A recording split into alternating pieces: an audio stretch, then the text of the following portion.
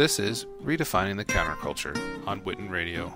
Make sure to check out our website at wittenradio.com.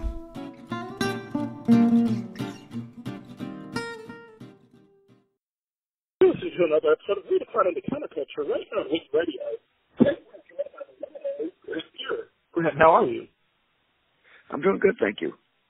Awesome. Thank you for joining us on today's show. I'm super excited to talk with you. So you've got this new film out called Making Coco, and it's a documentary about your life, your illustrious career. Tell me, how do you feel about the film just now that it's out and people are seeing it, and it resonates so much with just the human spirit. How do you feel about the film? I've actually started to really enjoy the film. I mean, obviously I enjoyed life, but it's fun to share it with other people. I mean, I think people take a look at athletics and think it's all fun and games and everybody kind of lives the life of Riley, but at the same time, we're still normal people, and I think it shows some of that. Absolutely. Do you remember, when you were approached about the film, like how you felt about it? Just, I'm sure you felt honored. Was there a part of you that was reserved? Because, I guess it was, with films like this, with documentaries, they basically, recap your life and, they talk about the good parts and the bad parts. Was there any part of you that was kind of reserved? It took a little while for him to convince me to do it. I mean, I've always lived kind of a private life, so it was a little bit of a hard sell for him, but the gentleman between Donnie Metz, who I've known since I turned pro, and then getting to know Adam a little bit, I was comfortable with them, which made it easier to do. Absolutely. What was the filming process like? Were there any parts of it that were particularly, hard for you to get through, or would you say that it was relatively kind of painless? For the most part, it was kind of painless. I mean, it's always tough when you go through stuff with your parents and such. I mean, that always brings up some memories, but for the most part, it was interesting to sit and kind of go through life again. I mean, it's interesting when you get the opportunity to actually take a second look at your life, see what you've accomplished, see how interesting it actually was without really thinking about it. Absolutely. Speaking of life, it's kind of a weird question, but, your career, you've had such an amazing career, and, people, a lot of times, what I liked most about the film was that it really humanized you, and it showed, the man behind the legend. Would you say, like, if you had your life to do over again, would you do anything different, or would you just keep everything the exact same? You know what? I would probably do it the same, because you learn things in life. I mean, I think that's the one thing that sometimes people forget is you don't get a manual when you turn 18 years old and say, hey, this is how life works. You have to live your own life. You have to make your own mistakes to figure out that they're actually mistakes. So life gives you lessons, and living your life is what makes you a better person. Absolutely. I completely agree. I want to talk about just, your playing style, and, I want to talk about, how you got into hockey. I know that a lot of people don't really know the story of how you got into hockey. What was it that initially drew you to the sport? Well, my dad played a little bit when I was young, and when I first went out to try out for hockey, nobody wanted to play goal. So the equipment was there. Nobody wanted to use it. I thought it looked pretty neat and looked like a good idea, so I volunteered to be the goalie and took a love for it from day one. I love it. Yeah, I love it. Yeah, goalie is definitely a position that, people don't really, I guess, migrate to. They're not just naturally drawn to it. I would say it's probably one of the toughest positions, without a doubt. And I think that, oftentimes goalies don't really get the respect that they should.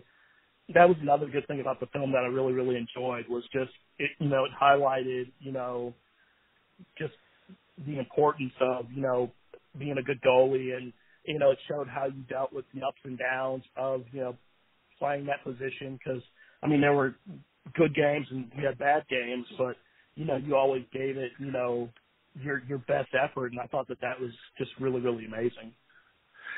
Well, playing goal is kind of like life. There's ups, there's downs, there's good, there's bad. But at the same time, as a goalie, you get to make a difference every day. And I think that's the fun part of being a goalie is every single game you make a difference. Sometimes it's good, sometimes it's bad, but it's fun.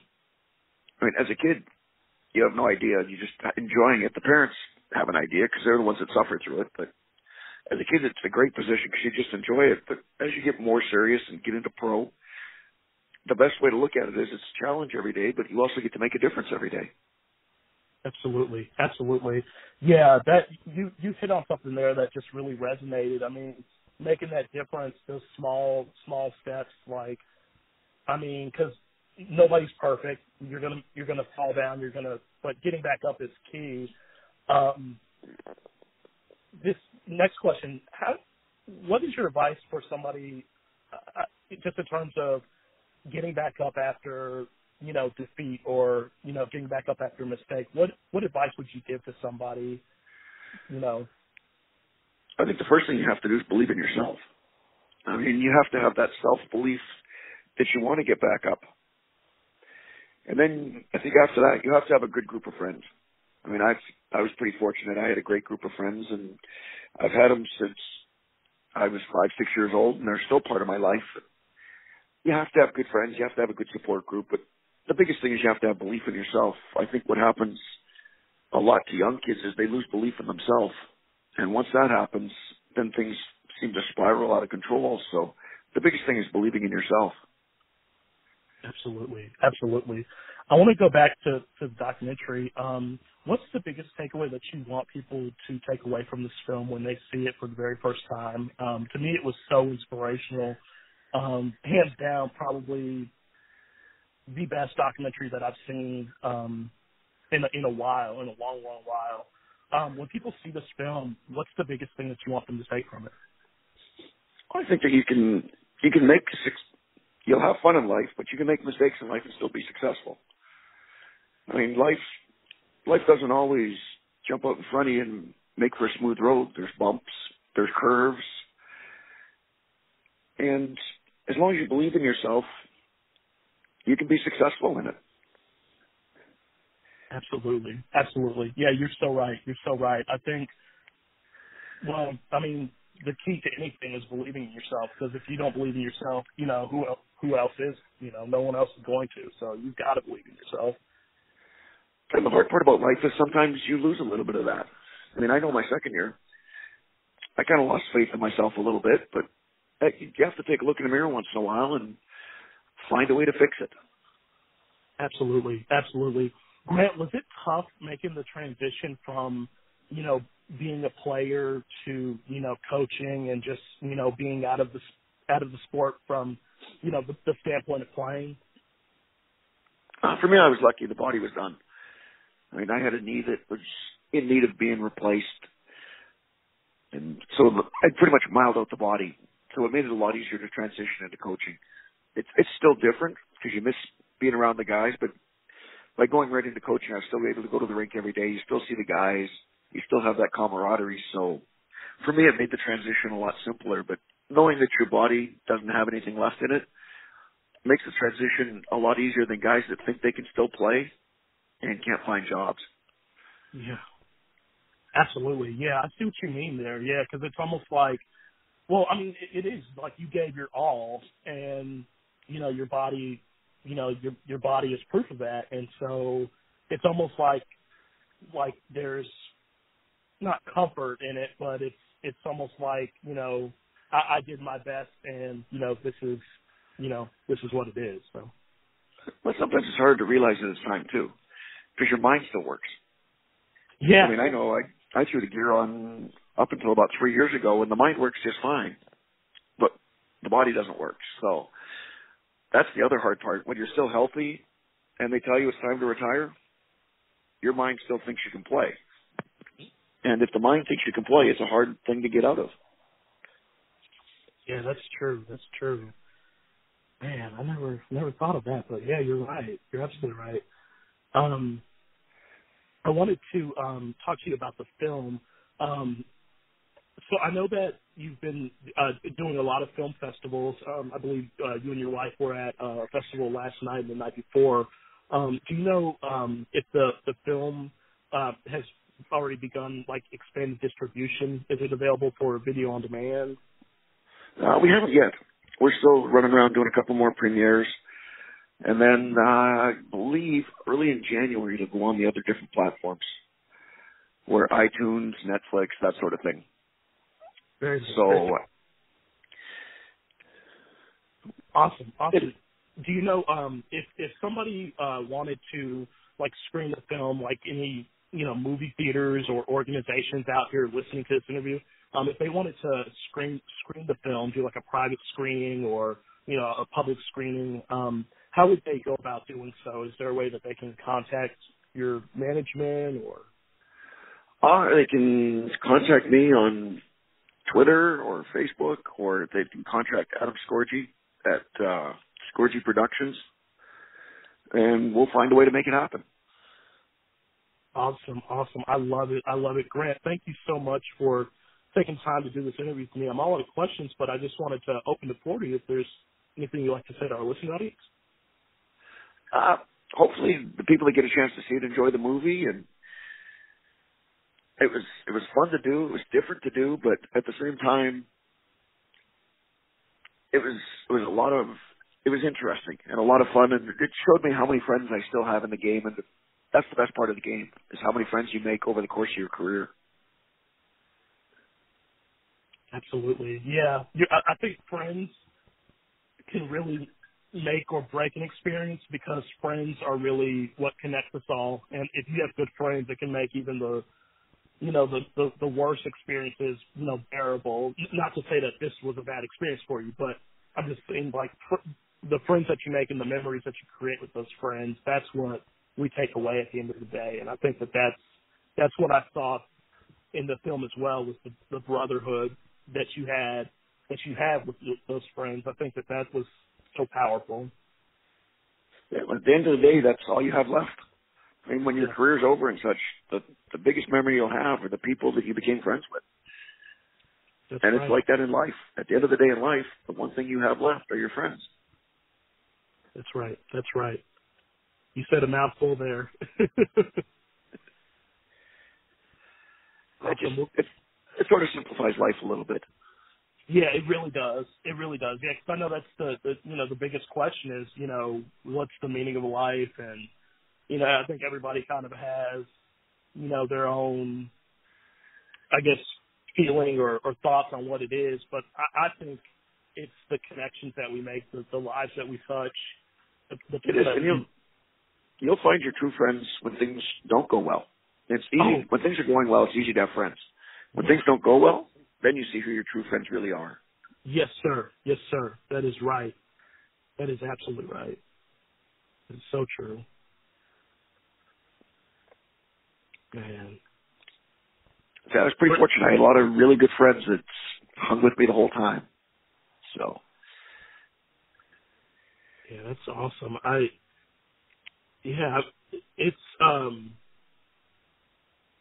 It's amazing. This is probably kind of a silly question, but would you say that your friends helped to make you a better player? Oh, definitely. Definitely. I mean, you have good people around you, and they don't let you your head never gets too high, you never get too low. It kind of keeps you on an even keel. Yeah. And that's the best part of it. Absolutely. I mean, some of the friends I grew up with in grade school are still my friends. Oh, wow. Man, oh, man. And to them, it's not what you did, it's the person you are. That's right. That's how you know who your true friends are, the people that like you for you, your character. They were there before, they were there during, and they're there after. So those are the friends you really want. Absolutely. In addition to your friends, what are some other things that kept you humble? Because, I mean, of course, I was a kid when you played, but just through clips that I've seen and, interviews that you've done, you always struck me as a really humble person. What were some other things in addition to your friends that just kept you humble and not, I think I was raised well by my parents. I think that was the biggest thing. Is my mom and dad had always taught me, don't let your highs get you too high, your lows get you too low. There's a lot of twists and turns in life, and if you live and die with each twist and turn, it's going to make life hard. So you just have to kind of stay even-keeled where you don't get real excited about the real good things. You don't get real down about the bad things. Absolutely. Absolutely. That's some good advice. Yeah. I mean, you definitely don't want to live in your emotions because it'd be a roller coaster of a life, to do that. And so I think it'd be hard on a person. Yeah, exceptionally hard. Yeah, that's a good point. But I've talked to some kids that they think about making rash decisions based on one thing that happens to them, and it's like it's a small thing. You just take a deep breath, let it go. It's not that bad. That's true. Yet, to them, it's the end of the world because at that moment, it feels like it. Yeah, and sometimes you can basically make a situation worse by acting out of your emotions and not thinking things through. And sometimes those decisions have lasting effects that, aren't always good. It's true. Sometimes you have to take a deep breath and look at the big picture. It's not easy to do, but sometimes that's basically what you have to do. Yeah, absolutely. Absolutely. Man. You've given some really good life advice. This is awesome.